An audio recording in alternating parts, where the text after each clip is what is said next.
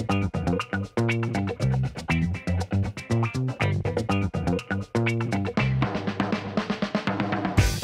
I'm Becca from Worker Bee Supply, and I'm so excited to bring you a new episode in What the Hell Do You Do? Our new series that explores the interesting and unique ways that people make a living. So today we're sitting down with Ceri Marsh, who I'm very excited to talk to. So Ceri Marsh, what the hell do you do? Hi. Hello. I'm a writer and an editor, and the other day someone called me a micro-influencer, which made me laugh hysterically, but it's also kind of a part of my new career. Okay, interesting. So what types of things do you write and edit? And micro-influence. And micro-influence. That's the case. So I started my career writing about fashion, but since then I have moved towards food and health, and a little bit about restaurants and kids and family, and I would say that's where I have a micro-influence. Okay, interesting. So where exactly are you doing all this writing? I mostly write on my site, which I have with my business partner, and it's called Sweet Potato Chronicles, which we launched about 6 or 7 years ago, which is just crazy. And it's a hub for all the sort of recipes and parenting strategies and sort of cooking tips that we have accumulated. And from Sweet Potato Chronicles, we have published one cookbook and are about to publish another. That's amazing. We create videos, and then we've sort of established a social network too. But we think of SPC as the hub for all of it. So how did you find with your partner that you work with, how did you guys come together and realize that you had a common interest that you realized you could share with the world? Well, Laura and I worked at Fashion Magazine together for almost 10 years. And so at that time we were colleagues and both interested in fashion and beauty. And then we had our kids at around the same time. So we were on mat leave together. Our daughters started eating solids. I mean, it seems like such a crazy thing that was what changed the direction of my career, but it's really true. And we would be on the phone with each other constantly, like, what order should you introduce foods, and what's the deal with vitamin D levels changing? And because we come from a journalistic background, we would really treat it with that research mentality and sort of best practices mentality. So we would literally say to each other, okay, you research vitamin D and I'll research introduction order of foods, and we would go out there and kind of report back to each other. Okay. And what we realized was a lot of the media out there for parents is either super dry or super condescending. So there was a lot of recipes for like itsy bitsy greeny beanies, and we were like, so gross. And we just started kind of talking about, how to find that information, but also, what if we could use our skills as journalists and kind of combine it with the life stage we were at and start something new. And we were both like looking for a change anyway. Okay. And then that's really how SPC was born. We were like, well, why couldn't we create something that was good looking, which was that was just essential to us as snobby fashion girls, but that spoke to women in a way that we wanted to be spoken to, women and men, I should say. And we wanted to be able to say to our audience, like, what the fuck are we making for dinner? Like, because that's the conversation that's really happening. Yeah. So that's really at the heart of what we do is that sort of respectful, warm, helpful, funny tone. Yeah, that's true, because from the look of the blog, it does still have like a very professional, slick feel to it. It's not cutesy, you don't have pastel colors, so it's not necessarily like geared towards children. No. But it's still like very professional and very adult. It's so interesting to say that, because a lot of parenting material looks like it's aimed at kids, which always struck me as bizarre. It's like, I'm still the same person who has Prada shoes in her closet. Why are you trying to make it look like a teddy bear? Like, why does a sandwich have to look like a teddy bear? Yeah, exactly. And I find I know that a big part of the blog and what you and your partner do is including the kids in the cooking process. But again, this way the blog can still like appeal to moms and dads out there without just being like baby overload all the time. Well, and even our message on that front, it's like we really believe in family food, not kid food. So even when we're cooking with our kids or introducing them to new things, like my kids eat squid, and because we didn't decide like, oh my God, it's got to be chicken fingers. So that sort of approach, I think that's really important though, because like from what I've seen online, a lot of people just assume that that's what kids want to eat, like pizza, chicken fingers. Yeah. But if you introduce those more like exotic foods to them when they're younger, then that's just going to be a part of their life from then on. I mean, so I think people probably want to throw stuff at me when I say this, but it's like, of course they want chicken fingers if that's what you give them. They're delicious. They're delicious. And they're so easy and not challenging. And so you have to be willing to kind of go through a little suffering of, you know, someone rejecting your food, which sucks. But it depends what your goal is at the end of the day. And that's, to me, is I don't want to eat that, and I would just want to make one dinner. So in terms of, you have your partner, but is there any other forms of like collaboration that take place within the blog, and what sort of opportunities have come about from writing? Well, we collaborate a lot with our photographer, Maya Visney. She's really been essential to our brand and the blog and to our cookbooks. And it's been interesting to me sort of how similar it is to shooting fashion and beauty. Shooting food and shooting beauty in particular are really similar. They're very particular, it's very picky. You know, if it's a little bit wrong, it's all wrong, you know. So I think that's been really interesting to sort of see how a lot of the skills that Laura and I had are completely applicable to this new format. And then I think the other thing that's different is, you know, when we got into it is really when sort of social platforms were really taking off. So that's been something new for us, and new ways to think about publishing is, you know, yes, blogs are still an interesting thing to have, and I sort of feel like if you're going to be a digital brand, you need that hub, but really, you know, publishing is moving on to these other platforms, and that took, I think, a while for me as like a traditional media person. It took me a while to kind of figure that out, like, oh right, I'm actually publishing in 10 different places, not just in this one place, and I can't even really worry about the website too much anymore. I really have to think about, you know, Facebook and Twitter and Pinterest and Instagram and YouTube and how all those things are slightly different, and you have to engage with them differently. And so that's been a huge learning curve, but also exciting and challenging. So if you were to start everything over again and relaunch Sweet Potato Chronicles, but it wasn't as a blog, what platform do you think you would take or use? It's so hard to say. Maybe YouTube. Yeah.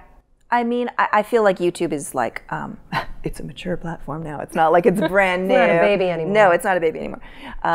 But I do feel like, you know, and that's just about the strengths that Laura and I have, you know, that we're comfortable on camera and that we enjoy that process, so that would work for us. But I think, I think no matter what, even if I was starting a business today, I think you have to have a website, just because people have to find you, and not, you know, the crafts and the, you know, milk boards and the Gaps, you know what I mean? Those big brands aren't necessarily going to search for you on YouTube. Yeah. So if you're hoping to sort of have a presence, I think you still need a URL. But in terms of like where to pour your efforts, I think you really have to think about what your brand is. Are you a visual brand? Are you a brand that, you know, where people need to see you and hear from you? And is your information best taken in, you know, in a written form? So I think you have to think about like what you are and what you offer. But I do feel like video is, you know, it's huge right now, but it's only going to get bigger. Yeah, for sure. So you kind of have to figure out like what your destination is going to be for your audience. But it's tough though. When you're starting out, you don't always know the answer. So I think you have to sort of be open to that like spirit of experimentation and investigation and try. But I do think you always have to come back to like, what is it we're doing? Because I think the problem that some publishers have is that they try to sort of be too many things, and then it comes across as kind of nothing. Was it hard for you originally to like stand out, or were you able to kind of like use your past resources? Yeah. I mean, I think we really had an advantage in that we had a lot of relationships in traditional media. So basically within, I don't know, 2 or 3 months of launching, probably well before we had earned it, we had sort of some stock with people. So we were doing morning shows, and we were getting featured in parenting magazines, and so that really helped to kind of catapult what we were doing. And one of the things that I found really interesting is just how much more open digital people are than traditional media.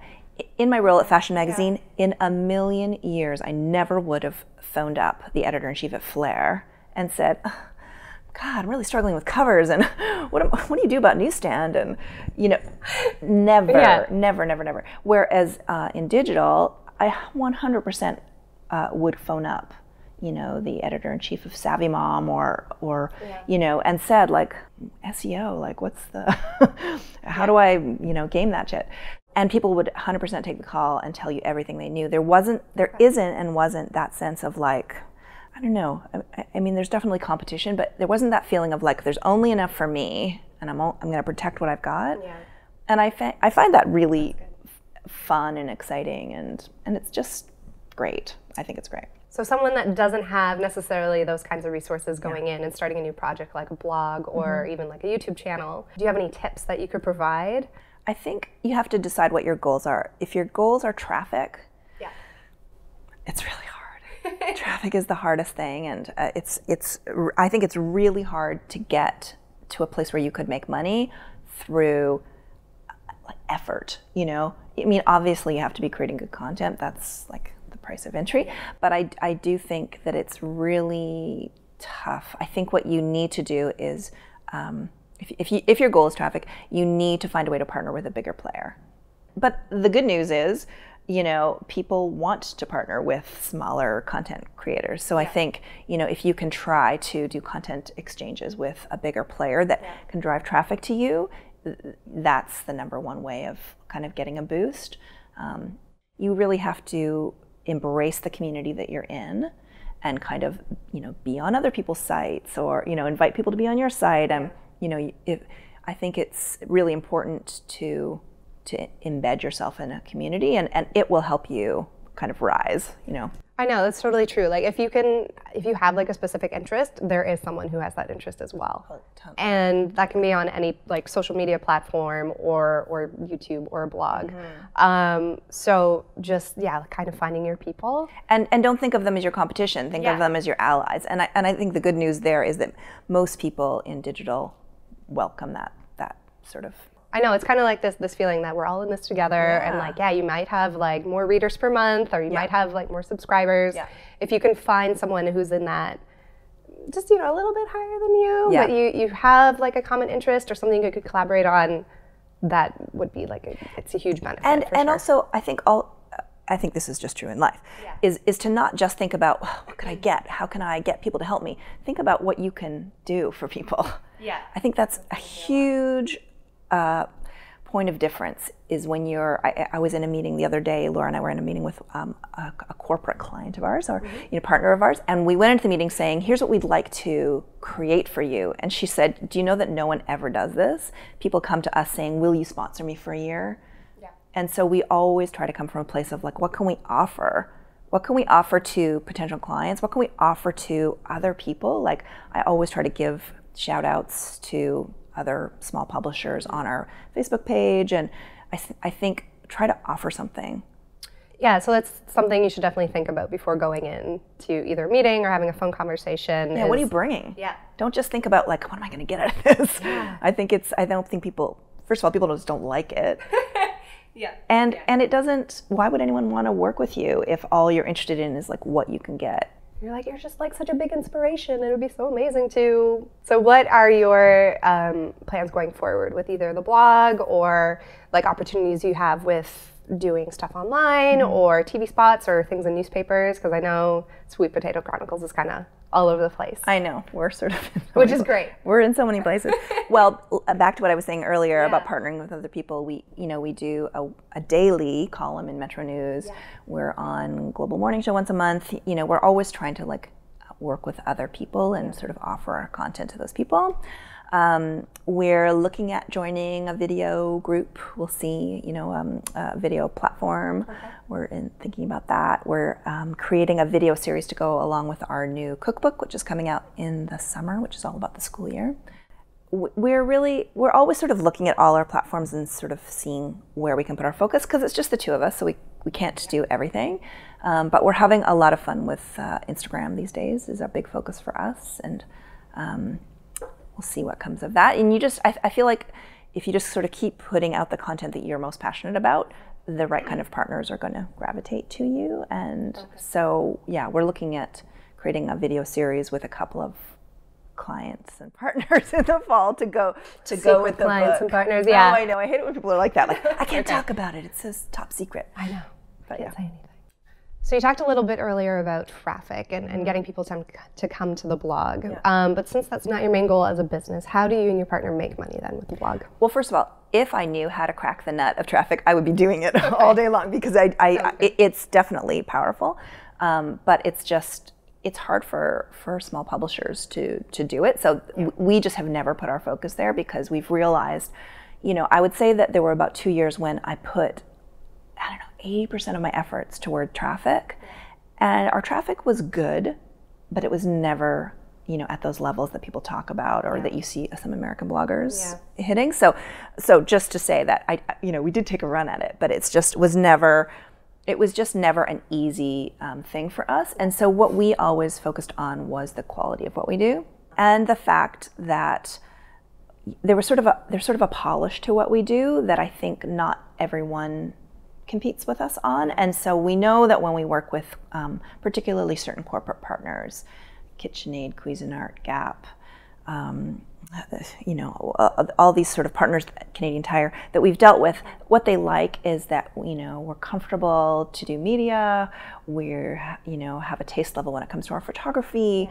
And so, I think you can catapult yourself into the world of micro-influencer by doing things at a certain level. Okay. And I think to get there, you, just have to, just really look around and see what looks good to people right now and what's appealing, and can you deliver your content in an authentic way and still have it look and sound great. Because I think, authenticity is something that you hear a lot about when, you talk about small businesses, and I think it really is important that a lot of advertisers want to work with influencers because of that authenticity factor that people don't necessarily want to be marketed to in the same old traditional ways, that people are sort of suspicious of that. And so I think it's something that influencers have to almost kind of bottle, is that that's what you've got, that either a big publisher doesn't have and an advertiser doesn't have, right? That you're in the middle as a small publisher or creator. What you've got is authenticity. You don't have very much else. So you really have to hold on to it, and you can make it look rough, you can make it look beautiful, but that's the thing that you can't budge on, or else you're in the no man's land of the internet, right? In between big publishers and advertisers. So can you talk a little bit more about actually making money then? You talked about how brands look for authenticity and how you can really show that with the content that you put out. But with working with various brands, or having, even writing books, or being on TV, are you finding that's really beneficial in terms of having a salary or just making money from it? Yeah. So the way it plays out for us is that clients will come to us and ask us, to do a bunch of different things. But for example, we'll get paid to make media appearances. Okay. So, a food company or an appliance company might come to us and say, we have a new product and we want to pitch you to morning shows. And because we have relationships with the producers, because the producers know that we will be subtle in how we weave it in, it's a very special skill. And we happen to know how to do that, so we will get booked on morning shows, and we'll incorporate a client into a segment that isn't necessarily about them, but that uses them. And so turns out that that's a skill that clients are willing to pay for. So that's something that we do regularly. What's another way to make money? We'll create posts or videos for people, appearances. We'll do events. So it's basically representing a product or a brand in some way in the media, whether that's social media or traditional media, and that's a way to make money. It's one way to make money. Yeah. Have you found that when you launched your first cookbook and with your second cookbook coming out, was that really a fruitful endeavor? Yeah. Yeah, it was? Well, making books is not a fruitful endeavor, especially cookbooks. They're terrifically expensive to do. They're super labor intensive, but it puts you out there in a way. And so then, hopefully clients kind of come. And this time around, because we sort of saw that process last time, now we're proactive. So now we have an agent who books all of our client-oriented stuff for us. And so the book doesn't come out until July. We've been in meetings with our agent for months now saying, here's what's coming.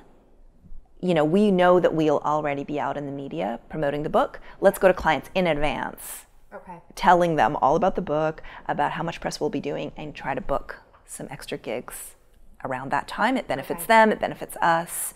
So, it's interesting to see all the other businesses that are kind of coming up around influencers or micro-influencers. There's now, agents like ours who it's her job to book gigs for people like us. So there's a structure around it now, which is crazy. So that's interesting. So even with your partners and your publishing background and working at the magazine, just releasing a book seemed like it had a big learning curve to it.